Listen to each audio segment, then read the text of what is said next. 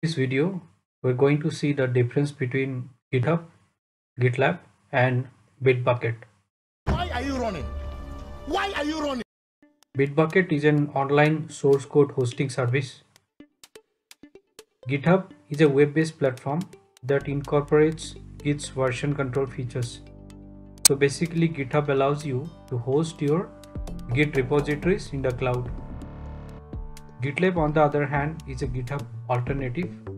GitLab even offers a built-in option that allows GitHub users to migrate their projects directly into GitLab. Bitbucket is owned by Atlassian, and GitHub is now currently owned by Microsoft, whereas GitLab is owned by GitLab Corporation.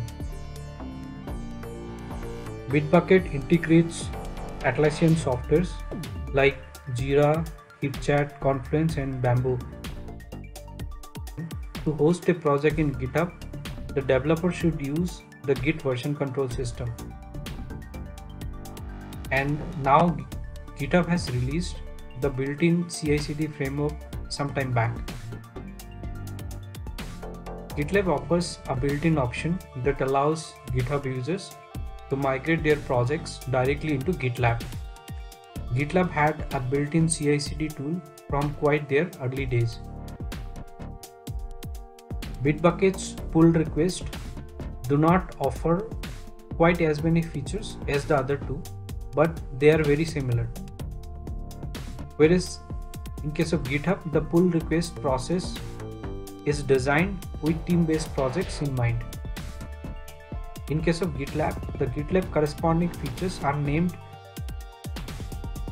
slightly differently. However, GitLab merge requests work more or less the same way as pull request. Most of the core features are same. खत्म. Bye bye. Tata.